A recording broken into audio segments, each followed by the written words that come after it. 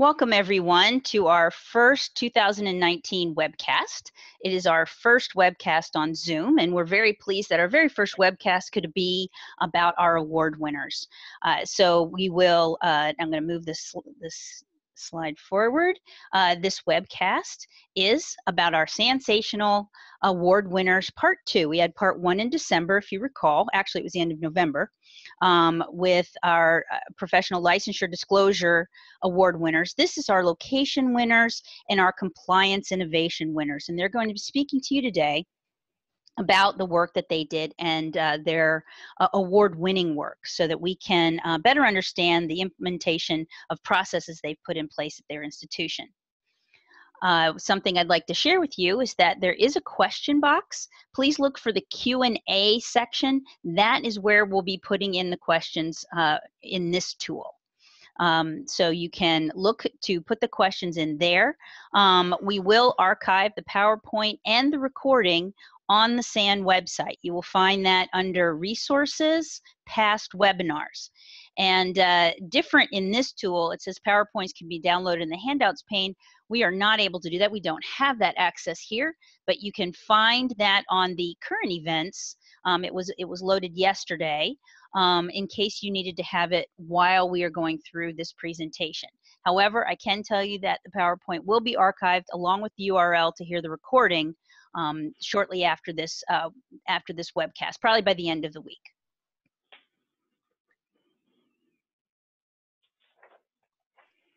We will be taking questions from the audience. We'll wait for those questions until the end of the presentations to make sure that all of our presenters have the opportunity to share their information. The Q&A box, as I was mentioning, is where you'll place your questions. We will ask the questions of the presenters. It might even be helpful, actually, if you could identify to whom that you wish your question to be asked, if it is to a particular presenter, since we have multiple presenters today about different award-winning processes. And those questions that we're not able to get to by the end of the hour are banked, and so we will be working with our presenters to get answers to your questions and post those answers along with the archived webcast on the SAN website. So your questions will be answered even if they're not answered today at the end of the webcast. I'm Cheryl Dowd. I'm the director for the State Authorization Network with WCET. I'm the moderator for today, as well as Dan Silverman, who's our assistant director for the State Authorization Network. He's with us today. Hello, Dan. Greetings. And so we'll move right into our awards. Very pleased to introduce you to our two award winners, University of Louisville and Mount St. Mary's University, for the award for location. Let me just tell you a little bit about our award winners. First, Catherine Cross from the University of Louisville. She is the Distance Education Compliance Manager at the University of Louisville. And her role, she is responsible for making sure the university complies with federal and state laws and regulations relating to distance education. She earned her Bachelor of Arts in Psychology and her Juris Doctorate from the University of Louisville. She is a licensed attorney in Kentucky and has worked on state authorization since 2014. Catherine served as the Kentucky State Authorization serves on the Kentucky State Authorization Work Group, a group formed to help institutions navigate the complex laws and regulations.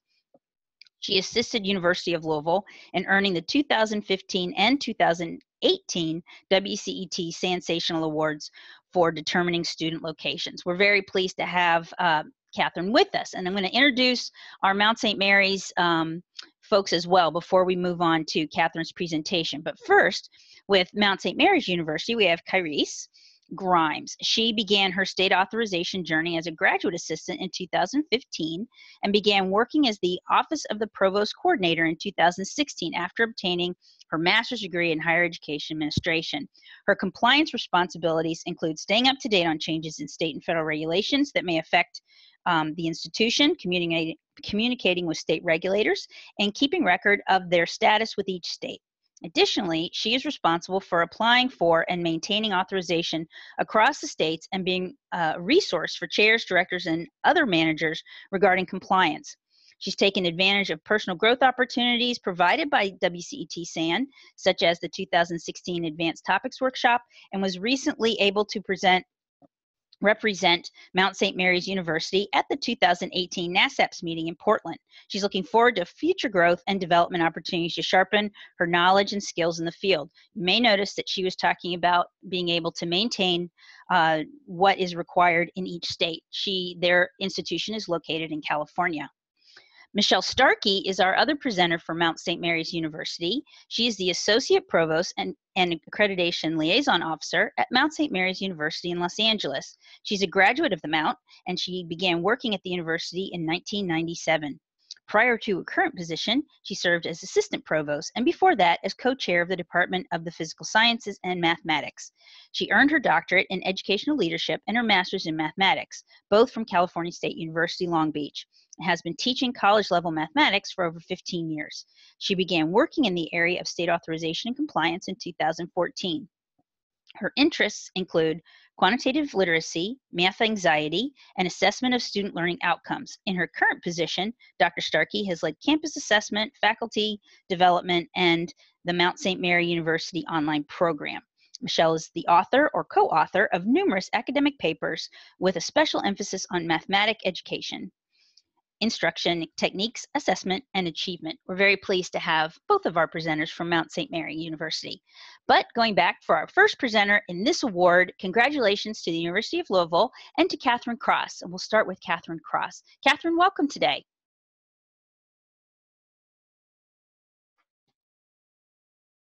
Okay, we will make sure that she is unmuted. There you go, Catherine. Is that better? Yes, can you hear me now? Yes. Great. Thank you so much, Cheryl. I'm very happy to be able to present here today, and I hope the information I go through is useful to the SAN membership. To start, I thought I'd do what a lot of other presenters have done before and give a little bit of context about the University of Louisville more broadly. U of L is a large state-supported research institution in Louisville, Kentucky. We have around 22,500 total students throughout our undergraduate, graduate, and professional schools. A little under 1,700 of those are enrolled in online programs. As of now, we have 33 online programs across multiple disciplines, with more scheduled to launch over the next few years. Next slide, please.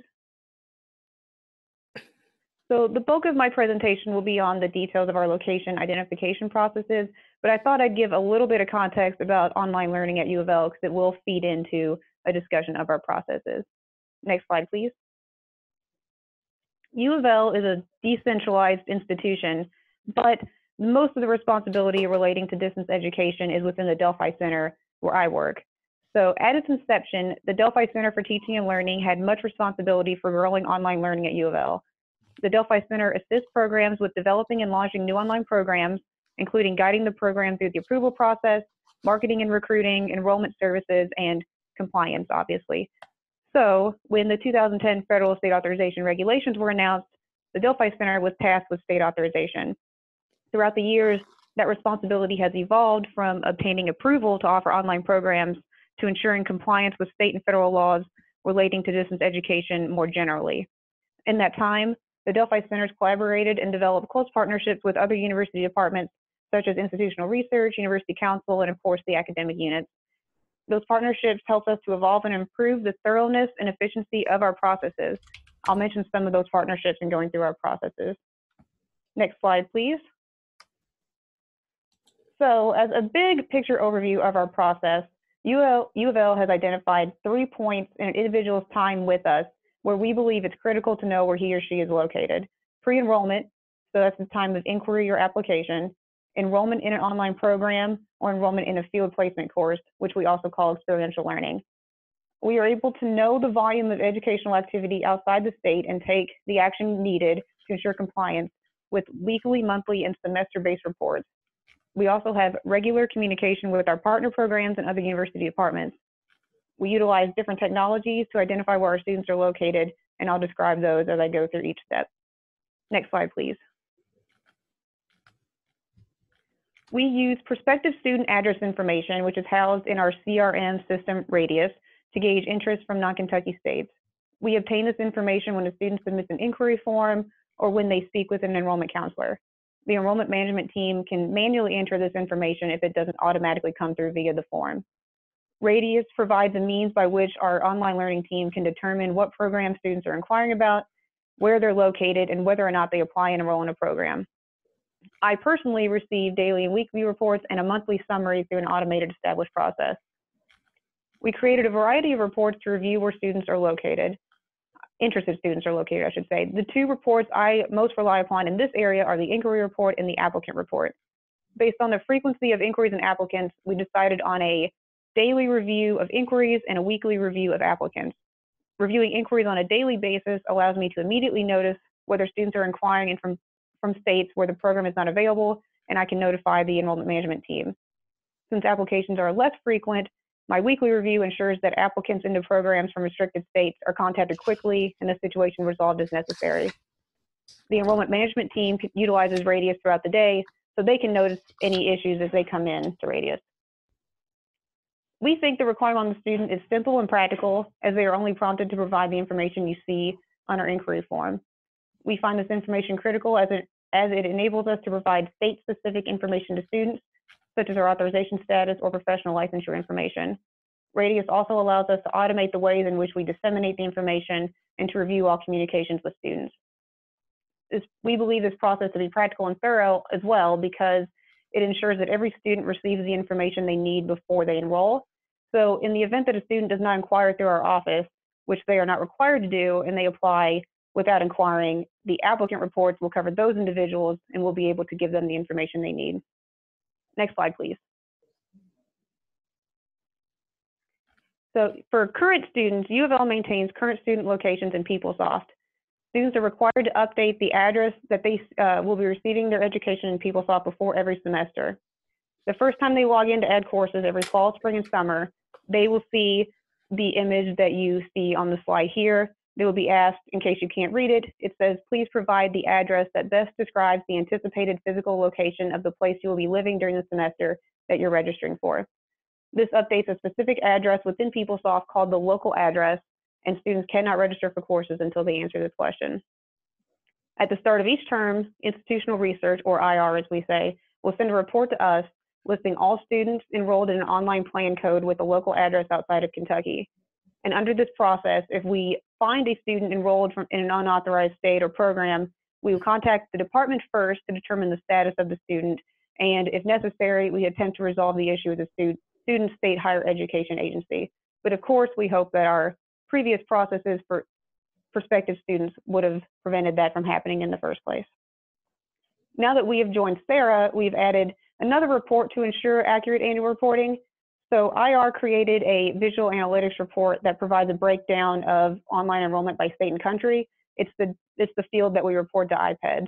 Once I receive this report, I analyze the data, and if there seems to be any inconsistencies, I'll email the program with any potential issues. After that data is reported, if there were any issues, I would work with NC SARA to resolve it. We think this is a nice review because it has just another check on the data that we have before. Next slide, please.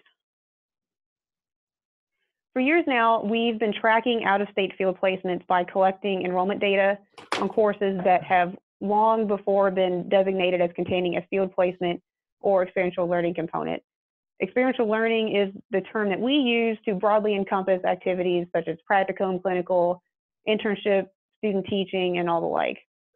The process was initially developed to help us determine where students were going so that we could obtain required approvals, but there was a bit of a limitation because the way the system worked only allowed us to determine where students were going for field placements, and we couldn't tell how many students were in such states. So I would have to inquire with the programs on an as-needed basis to find that specific information. So with that little bit of gap, we collaborated with IR and the registrar's office to see what could be done to get the data on a student level information. So we drafted what we call the Experiential Learning Tracking Project. And the purpose of the project was to formalize a process to collect and report the data in all states so that we maintain compliance in SARA, ensure all placements are appropriately authorized at the student level, and verify that the student may count the placement toward any professional or licensure requirements.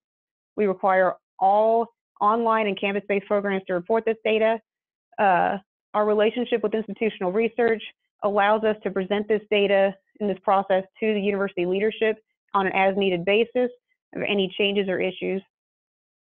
So the process will start with the registrar's office producing a report of course enrollments that have been formally designated as containing the experiential learning component. The registrar's office will send that report of students to the associate deans at an established point in the semester. The deans will then be responsible for ensuring that for each individual enrollment, that PeopleSoft indicates what state such placements took place by the established deadlines. And once that information is updated in PeopleSoft, the registrar's office will send me a report of the course enrollment, including the state data. What I will then do is analyze and report the data. If necessary, I'll reach out to programs if there's any questions or issues. So for example, if any program appears to have more than 10 students enrolled in field placements, under SARA, that maybe could be a trigger for authorization. So I would email the programs to determine the individual sites that the placements are taking place so I can determine if authorization is necessary. I also prepare the data to be reported to any agencies, including NC SARA, and would work with those agencies if there were any issues with the data. We believe this process is not burdensome on students or faculty and staff. For students, the only requirement would be to follow their supervisor's instructions to locate a suitable field placement and have it approved. After the students have located and submitted these for approval, it's up to the faculty member to approve the site and add the information to PeopleSoft. So students are not required to take any additional steps than they were already required to do so. For faculty, this process only adds one extra step in what they already do in order to approve and facilitate these courses. And using PeopleSoft to house the institutional data allows staff to easily generate the reports needed to review it for compliance purposes. Next slide, please. So here you can see an example of what the report that I receive looks like. This is a report that I would receive after they have updated the state information in PeopleSoft. It includes the course name, number, student information, the component type, and the state, if not Kentucky. And again, the component type is what we use to generate the report. It's what is used to identify courses that have the field placement component.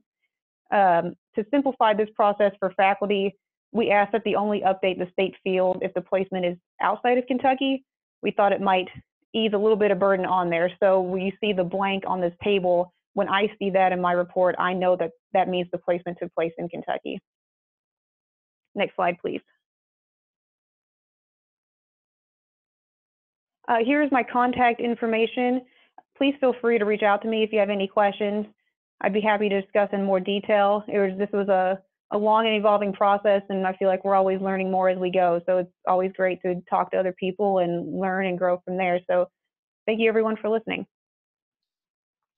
Thank you very much, Catherine. It is really, you mentioned, being able to talk with others about the kind of processes that you went through to come up with this plan. And that's what our network is about. And so I really do appreciate that you're willing to share with our members so that they can know what kind of processes that you've been working with at your institution. And so thank you so much for this. And we are going to move on to our other award winner for location, Mount St. Mary's University. And as I mentioned before, we have Carice Grimes and Michelle Starkey. So I'm going to move right ahead to Mount St. Mary's University.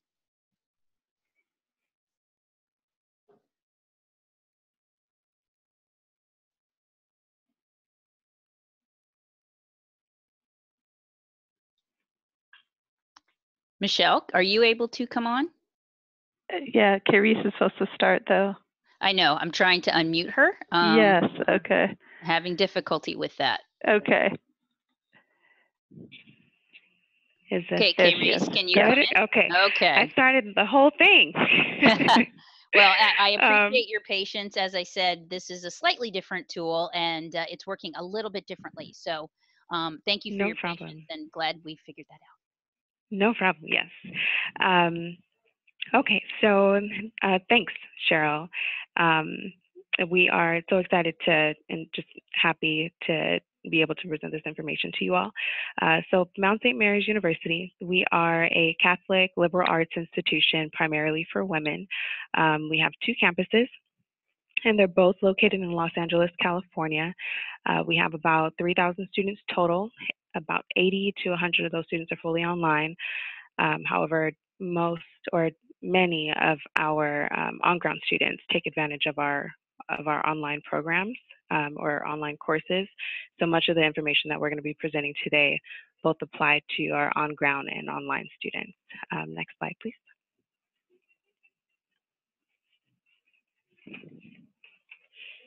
So for our agenda, we'll be discussing our policy, our process of how we determine where our students are, which is actually really similar to University of Louisville, and how we monitor our process to avoid students partaking in activities in states where we're not allowed to conduct out-of-state activities in. Next slide. Thank you. So this is our physical location policy, and this also doubles as our disclosure. This policy was developed by the Provost Office in consultation with the fully online programs, our compliance team, and our state authorization consultant. And you'll see that we've made it look like the Bible a little bit in order to draw your attention to a few areas. That first being in that first paragraph, we state what our limitations are, and we also note the importance of the student's physical location. And in that second paragraph, we include other activities that the policy applies to as well. And then we also clearly state what the student is actually required to do if they choose to change their physical location. In that final paragraph, we disclose that we may or may not be able to allow students to continue taking online courses or approve their clinical or internship placement, and that all depends on where they're physically located, partaking in these activities. Next slide, please. So this first portion, who this policy applies to, is actually included in the policy itself, and we decided to include it just so that we're clear to students that this information doesn't only apply to online programs and courses.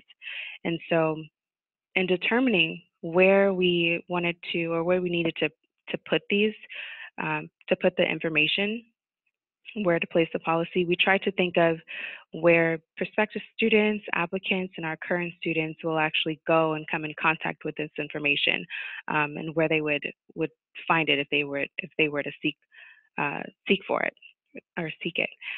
And so below we've listed all of the places where we've put the policy in. And so to give you a little insight on our thought process, for example, in our website, where we place this policy on our website is actually for, or where fully online students would normally go and find this information. And so to kind of balance that, we also placed it in our catalog, because we know that all students have access to the catalog, and our online catalog is where on-ground students would more than likely go and find this information. We also wanted to make sure that we included a few areas or a few locations where it's almost more of a guarantee that students will come across this information. And so in our application, for example, our application for fully online programs in particular, we embedded a question, or built in a question that asked students where they're going to be physically located while taking their online courses. If they were to select a state where we're not allowed to offer online, we're not allowed to offer any of our online courses or programs in, then a pop-up will appear that has this information stated, and they would actually physically have to check a box that and approve or agree to move on with the application, or they can just close out of the application completely. And it's a similar situation with our registration system, where it's pretty much guaranteed that the students would be exposed to this information or to this policy, and Michelle will discuss that a little further. Next slide, please. So here we've just included a screenshot to show where this policy is located on our online catalog, and we've also included a link there that will take you directly to that location if you'd like to view it for yourself a little later. And I'll hand this over to Michelle. All right, thank you, Carice.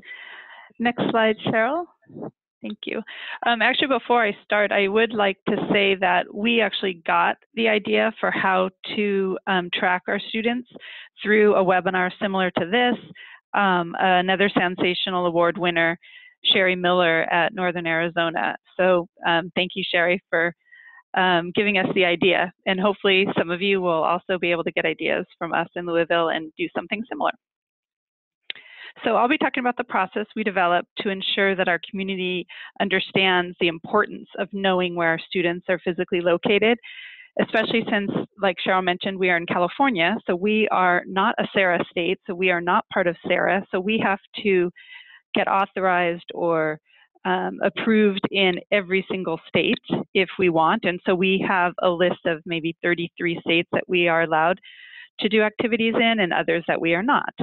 So we wanted to create something where all students would be required to let us know where they will be physically located each semester.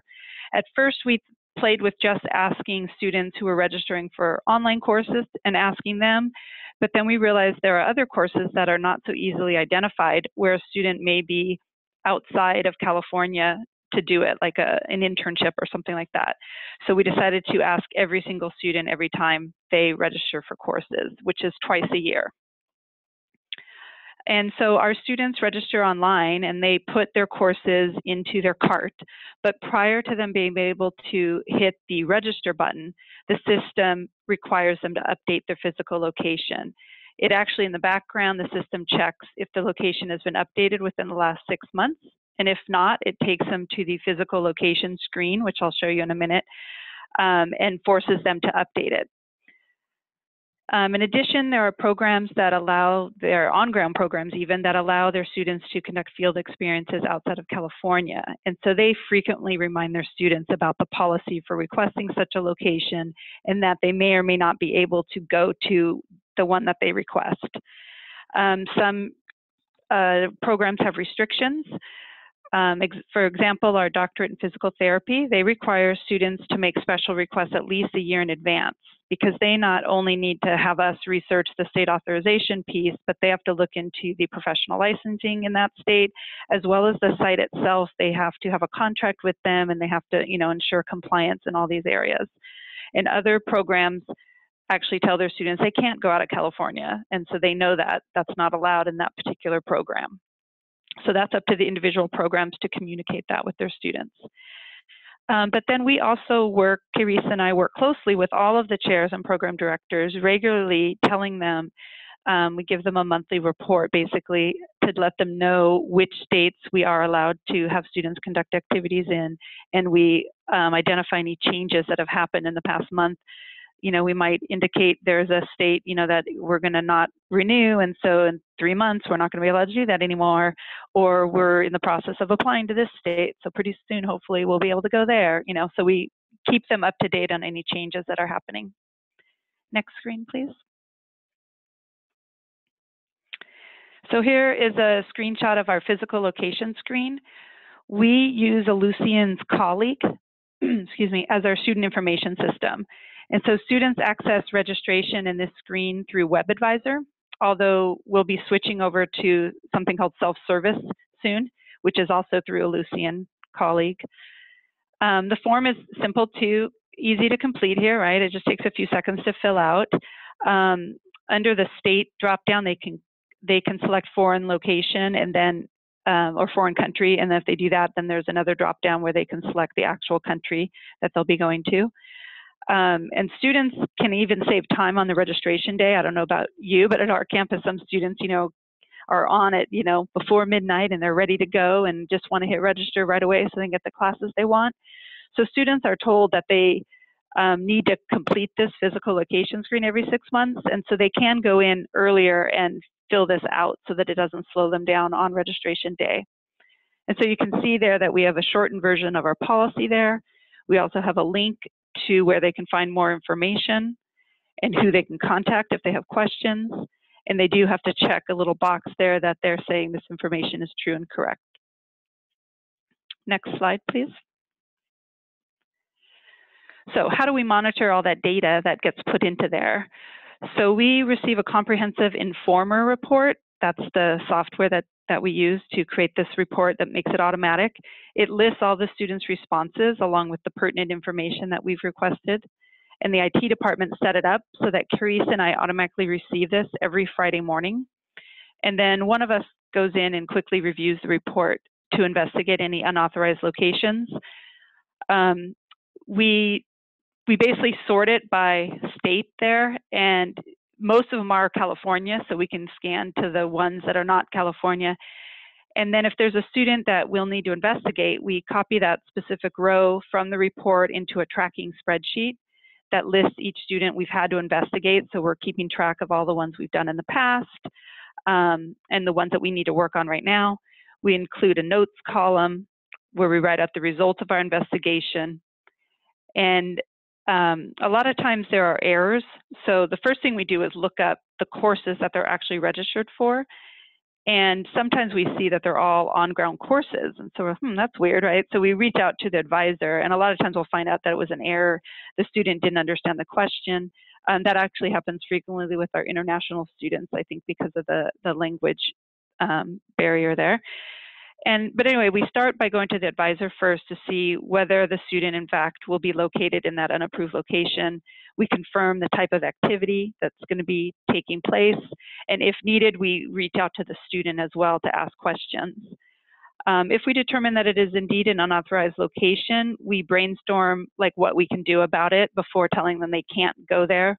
We might try to look into into that particular state to see if there's a way we can become authorized, or if there's certain activity doesn't trigger a need for authorization or approval.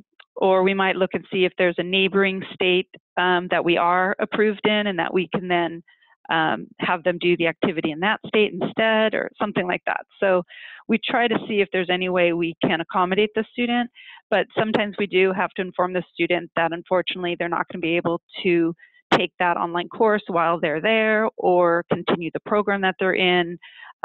Just depends on the situation. Next slide, please.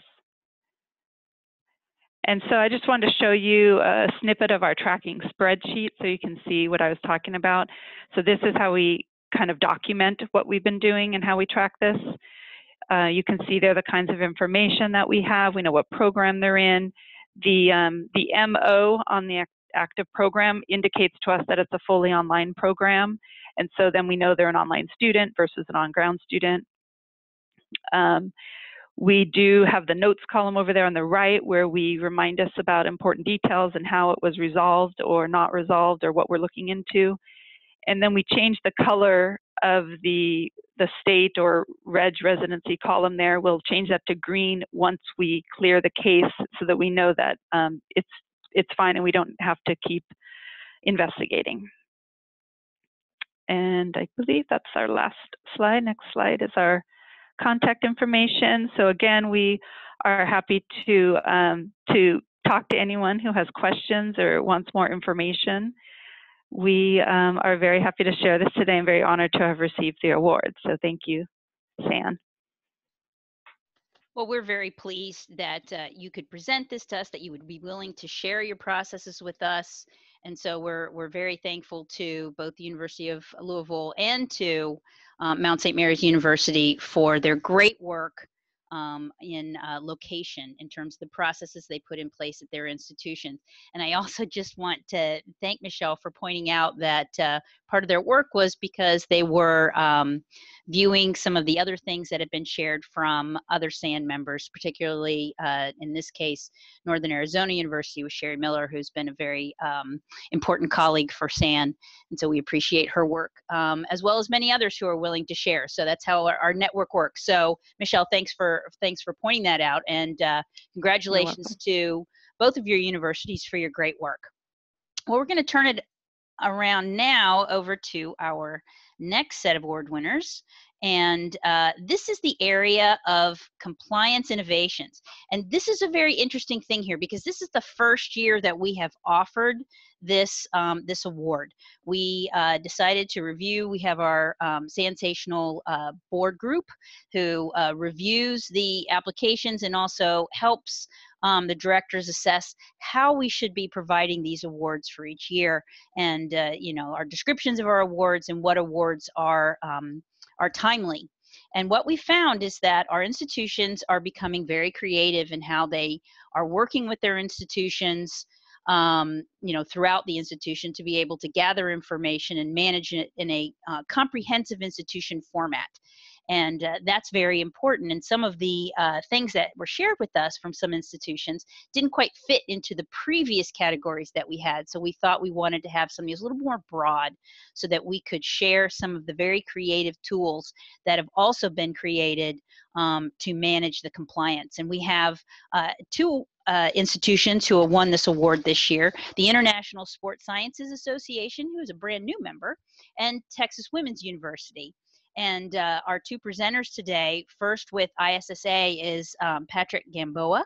He serves as the Chief Operating Officer for the International Sports Science Association. In addition to his responsibilities with ISSA, he is a Distance Education Accrediting Commission certified business education and TIV evaluator, the DEAC award chair, and a regional lead testing coordinator for the National Board of Fitness Examiners. And our other presenter today is from Texas Women's University, is Allison Rogers. And Allison is the communications coordinator for the Office of Teaching and Learning with Technology at Texas Women's University. She has worked there since October of 2004, and in her current position, she sends university-wide communications related to her office and assists with department-related content for other Texas Women's University publications. She also coordinates events and assists with the university's state authorization efforts. Well, I want to welcome both of you. We're going to start with our presentations with the International Sports Sciences Association. So I'm going to turn it over to Patrick. Patrick? Let's make sure that you're able to speak. Yes. Okay. Wonderful. Good afternoon, Cheryl. Can you hear me? Yes. So I just want to thank all the co-presenters, Catherine, Carice, Michelle, and Allison for their presentations, and thank SAN for this award and on behalf of the ISSA. And so in listening to the first presentations, as Cheryl said, we at the ISSA are new to SAN. So I'm seeing the consistency in the presentations, which I did not follow. So I'm gonna go through our presentation and give a little background on ISSA. ISSA is a strictly online education. We have only 13 programs, all certificate-based, and 1 associate's degree. But the bulk of all of our students are online. We have about 20,000 students who enroll with the ISSA on a yearly basis. We only have 1 location in Carpinteria, California. And we're relatively new school to the entire accreditation, state licensing, and Title IV processes. So as part of the DAC and now part of SAN, a lot of what we've learned come from webinars and information sharing as being done today. And that's how we've grown ourselves into who we are at this point. Next slide, please. So I was unaware that this was an inaugural award, so we want to say thank you again. And I think we're representing the SAN small schools. We see a lot of big schools like Louisville. And I know there's a lot of smaller schools who don't have the same extensive staff. So from the standpoint of an innovation, I think this is a new idea for the ISSA, but a compliance innovation to save audit headaches.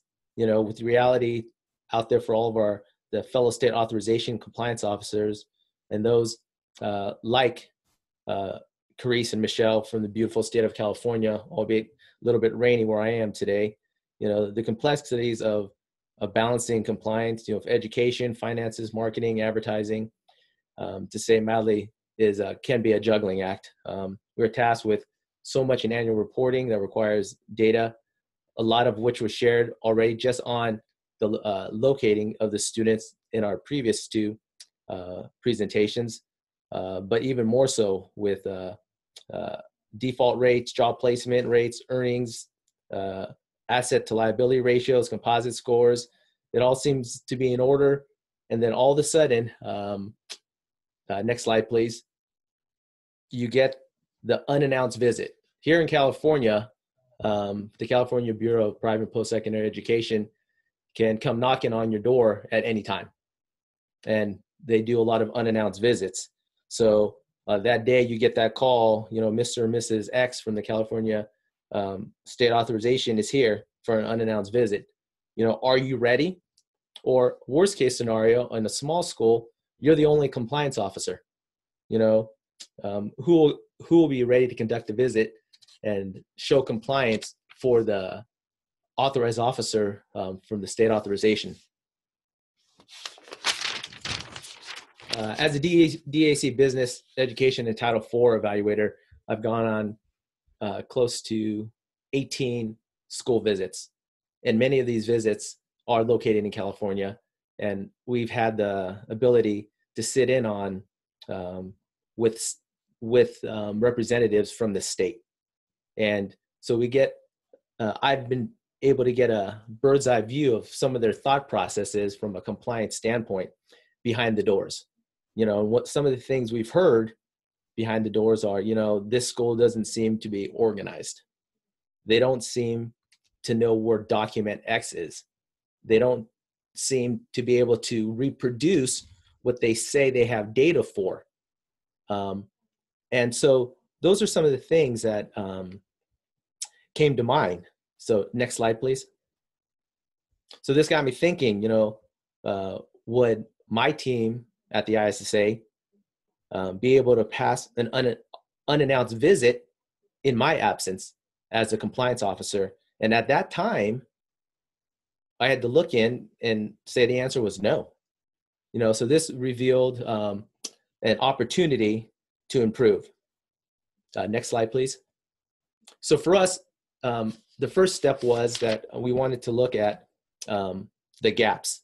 Whether you're at a bigger school like Louisville or at a small school like us at the ISSA with a smaller staff, we needed to see what our gaps were. Our gaps were we needed to identify, we had a lack of interdepartment communication across related compliance issues, whether it was our Title IV office, whether it was our financial office, whether it was within marketing, whether advertising, and crossing over on regulations, we weren't communicating as effectively as we could. Lack of any type of training to handle an actual visit outside of the individual in the state authorization office. Lack of specific compliance, of knowing the specifics to our state and the compliance regulations. And lack of a central location for documentation, whether it's online, whether it's physical, to be able to have ready access upon request to the auditors. Next slide. So for us, looking through what we found a simple solution. In our simple solution was to create a shared Google Drive for all of the heads of the departments, and to create a physical folder, which we called, next slide, which we called our ISSA Nuclear Football. I'm not sure how the name came about, but we must have been watching some doomsday thing, and the nuclear football having all the power within that to initiate was why we came up with that. So the nuclear football has a lot of only the key personnel at ISSA have access to this on a shared drive, and it's locked down with our documentation in our file room. So next slide. So we don't want to go through this too much, but we can discuss it afterwards. But a few of the things that are within that file are as follows. You can see them there. Go ahead, next slide. Next slide.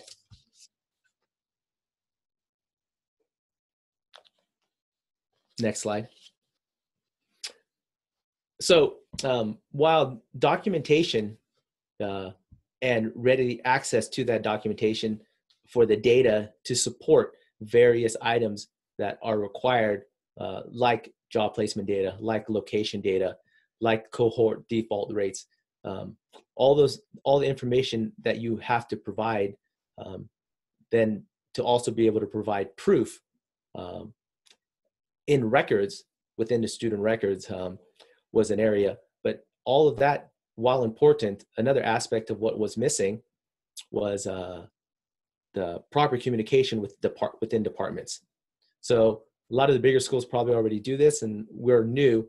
So this and this idea that we also got from a convention at DAC was to create an institutional research, analytics, and decision support team. So it was basically to ensure ISSA's effectiveness to understand all that is contained within that nuclear football, and how to go about handling unannounced visits, whether it's unannounced Department of Education visits, unannounced VA visits, unannounced Department of Defense visits, unannounced state authorization visits. That's the reason it was created. So next slide. So for us, for the smaller schools who might not have it already, ISSA, our team, number one thing was between departments strives to be honest, transparent, and open-minded. A lot of departments are run sometimes, with they have their own agendas in mind, whether you're talking about marketing and advertising, and you're telling them, you can't say this or you can't do that. Sometimes they're not as cooperative. So being open-minded and transparent, accuracy, to be 100% accurate in all of our reporting and analysis, and efficiency, to be continually improving efficiency through human expertise and technology and policies and procedures. Next slide. The areas that are overseen in these regards are academics. Next slide. So ISSA regular reviews institution effectiveness data, key indicators important to evaluate the extent to which our mission is achieved, benchmarks in areas of graduation rates, graduate employment, and achievement of program outcomes provide baseline measures to evaluate progress throughout the year and monitor trends that inform adjustments to implemented processes and procedures. Next slide. And then we have operations. Go ahead, next slide. And then we also have, no, you can go ahead. And then we also have our financials. And you can go next slide. So ultimately, the innovation at place that was to avoid the headache of the audits. A lot of times with the smaller schools and even with the bigger schools, one person has a lot of the information in the funnel point, but creating a communication so that everyone across the board, in the event that the one point of contact is not there, is ready and has the proper training to handle the questions related to the visit, has access to the proper documentation for verification throughout the different files, is going to be much more beneficial and proactive than not being ready for those unannounced visits. So if you have questions, I know we're going to do a question and answer at the end. So thank you so much for taking the time to listen and allowing me to present today. Thanks so much, Patrick. Appreciate you being on. And there is no real direct format that you needed to follow. So you did perfect in terms of providing what your institution is doing. So we're really glad that you could be on the call and share that. And welcome to SAN as one of our new members. Okay, I'm going to turn it straight over to our Texas Women University winner, who is, they won for the, oh gosh, Cheryl, getting befuddled. They won for innovations, and we have Allison Rogers to be able to present about their project. So I'm going to turn it straight over to Allison. Well, thank you, Cheryl, and thank you to everyone else who has joined us today. As Cheryl said, I am with Texas Women's University. We are a public, co-ed, four-year institution that awards bachelor's, master's, and doctoral degrees. And our primary campus is located in Denton, which is just, it's in the upper right section of North Texas, a little bit north of Dallas and Fort Worth, and just south of Oklahoma. We offer degree programs in the liberal arts, nursing, health sciences, business, and education. And we also have a health sciences center in Dallas and in Houston. We are the largest university primarily for women in the country, and our total enrollment for this past fall was 15,520. And I'm in the Office of Teaching and Learning with Technology. Our role is to help faculty incorporate technology into their teaching. We also provide administrative support for online programs, and we oversee state authorization. Next slide, please. So here are some pictures of students on campus, but I want to tell you about our distance education offerings and our distance learners. We currently offer 43 programs through distance education. In Texas, a distance education program is one in which more than half of it is delivered electronically. And of those 43 programs, we offer 13 undergraduate completion programs. We call them completion because only the junior and senior level courses are predominantly or fully online. We also offer 30 graduate level distance education programs, and roughly half of which can be earned fully electronically. And I say electronically rather than online because we do have a few DE graduate programs that utilize a mix of online courses and televideo. And we also have 6 online certificates. And while not distance education programs, Texas Women's also has over 50 professional programs or ones that prepare for a licensed profession. And looking at the demographic data for our fall 2018 students who were only taking courses classified as DE, they accounted for almost a third of our entire student enrollment. The majority of them were female. They were enrolled in a graduate program, 22 to 40 years old, and were living in the Metroplex region, which is the area around Denton, Dallas, and Fort Worth. Or they were in the second largest group, lived in the Gulf Coast region, which is near our Houston campus. And of our students taking only DE courses, 196 listed an out-of-state address as their local address. So I go into that information just to give you a sense of the scope of our work related to state authorization here at Texas Women's. While not a huge amount, we do have students living in other states taking online courses with us. And of course, we have students who want to do field placements in other states. So that impacts just general state authorization compliance. And then with having so many professional programs, that means that we have to pay attention to the rules associated with disclosures and communicating with licensure boards. We are a member of SARA, which helps tremendously with the general state authorization compliance.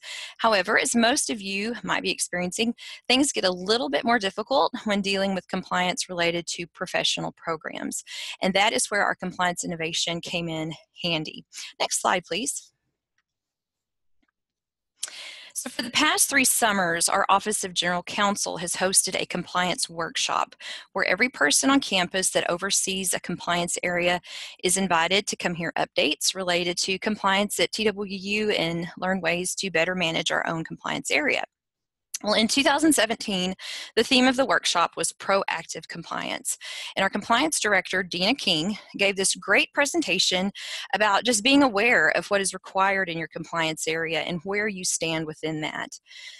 The main point that she focused on was doing a self-audit, looking at the big picture of what you need to do to be in compliance and why, and then analyze where your weaknesses are in your compliance plan so that you can fix it, which in turn helps you to be more in compliance.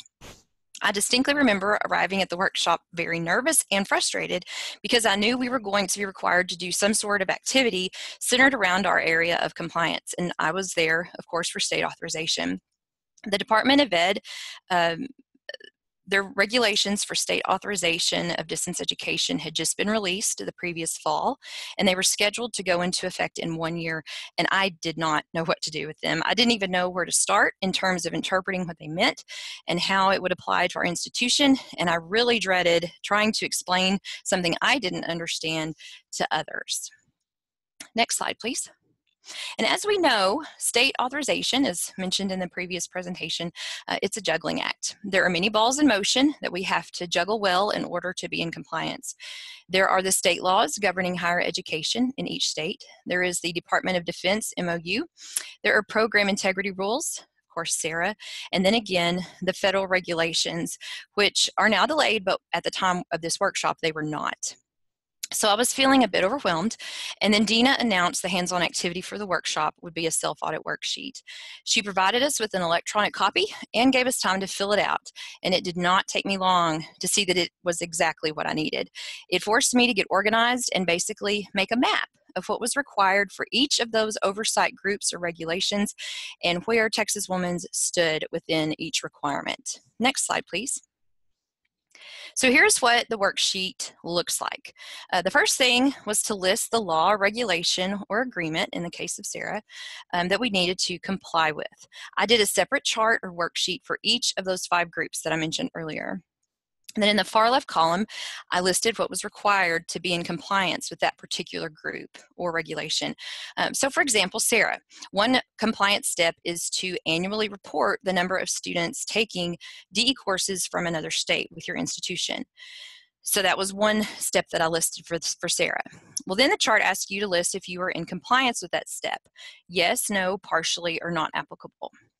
In the next column, we give more details about our answer. If we said yes or partial, how can we prove that? If no or partial, what actions do we need to take to get that to a yes? And then moving to the other columns, we list who is responsible for that compliance step, when it's due, and any notes that will help. So back to SARA, for SARA reporting, my office is responsible for submitting that, and it's usually due, if I remember correctly, in the late spring, early summer. And then in the notes column, I referenced where in the SARA manual the data reporting is explained. So again, I made a new chart for each of those 5 groups, and I took it a step further by color coding the rows across the worksheets where there were similar compliance requirements. So for example, disclosures related to licensure programs. All 5 of those groups that I mentioned before have a disclosure requirement. So color coding that across every worksheet helped me to see that, number 1, that was a priority, and number 2, if I reached compliance in that area with one law, regulation, or group, I was in compliance or at least close to it with that same step in another group. And another benefit of not only compliance, of having this worksheet, has been that it's helped me to be able to explain to others, and mainly to our administration, in a very simple and easy to read way what state authorization even is and everything that goes with it. We had a little bit of trouble getting our disclosures off the ground, which is another story for another day, but having this worksheet and passing out copies electronically and in hard copy to those who had some influence over that helped tremendously in being able to move that project along.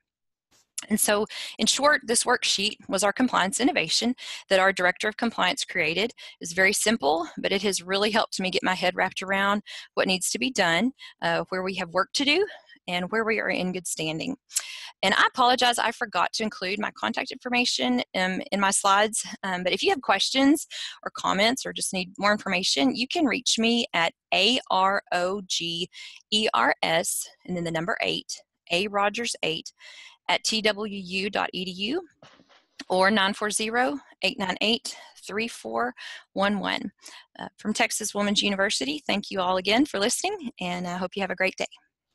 Thanks very much, Allison. And not to worry, you'll find that the email addresses for all of our presenters are also listed in another place in the slide list. And so actually, I'll show you right here that if you go to the website later this week, you can find that all of the email addresses for our presenters are listed here today. I'm very grateful to Catherine, to Kyrese, Michelle, Patrick, and Allison for their great work and for their willingness to present here today. We have run out of time in terms of questions, but I do hope that, if I see no questions actually in the question box, but you all may be thinking about what kind of questions you have and then want to email them to me, that would be just fine. So feel free to email me with any questions you may have, and I am happy to coordinate with our presenters today to try to get answers to your questions, or as they've offered their contact information, you may contact them directly. You'll see here that there are locations where you can find out more information about WCET and SAN. And also the upcoming WCET SAN Basics Workshop. There are still openings available. It's March 6 and 7 in Arlington, Virginia. It's right across the river from Washington, D.C.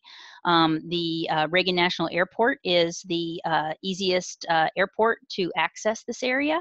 And we'll be staying at the Key Bridge Marriott. I think this will be a very good workshop, and we're very pleased to be able to bring it to the East Coast for our East Coast members. As I mentioned, our resources are available under past webinars. You'll find that on the SAN website. And we want to thank our supporting members, Colorado State University, Michigan State University, and University of Missouri, Columbia, Mizzou Online. They are WCET supporting members, and we appreciate their work with WCET, as well as WCET's annual sponsors that you see listed here. Thank you all very much for being on the call today, and thank you so much to our presenters for your time and your very good work. Congratulations, and I hope you all have a wonderful day. We'll be talking with you all soon. Have a great day.